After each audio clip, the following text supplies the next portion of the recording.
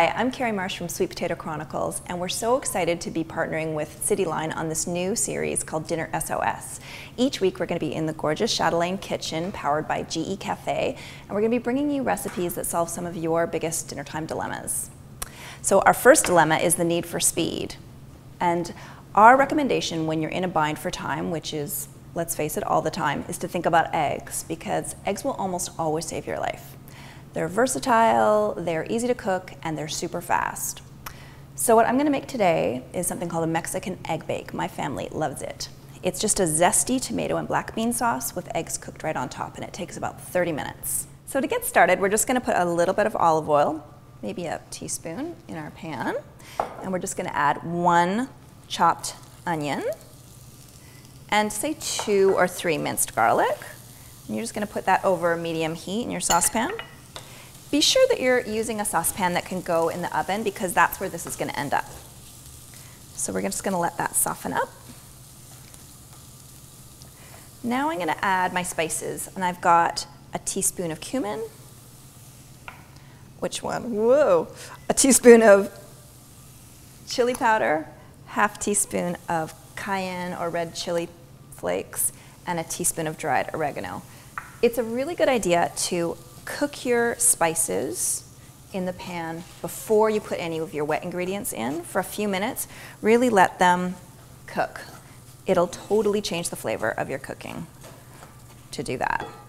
And it only just takes a little minute. It's sort of the difference between that raw, yucky, raw cumin flavor and a delicious smoky flavor. Okay, and once that's nice and soft, we're going to add a 28-ounce can of whole tomatoes and an 18-ounce can of drained black beans. Just get them in there and give it all a stir. Now, you could absolutely use the back of a wooden spoon to break up the tomatoes, or you could be a daredevil, like I am, and use a potato masher.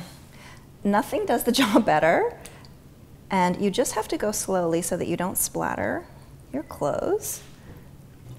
But once you try this, you'll never go back. It works so well.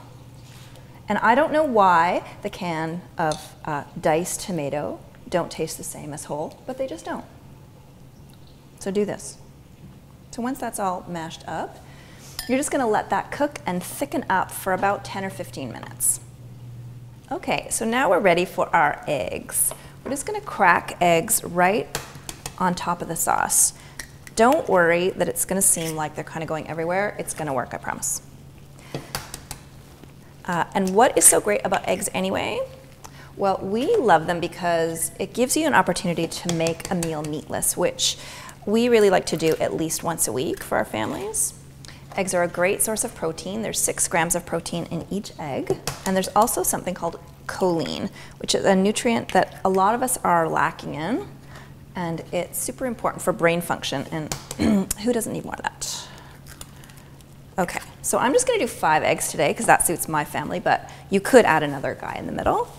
And then we're just going to pop that in the oven for about 8 to 10 minutes.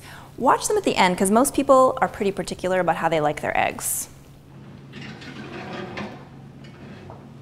Okay, and I think we are ready. Here is our lovely Mexican egg bake.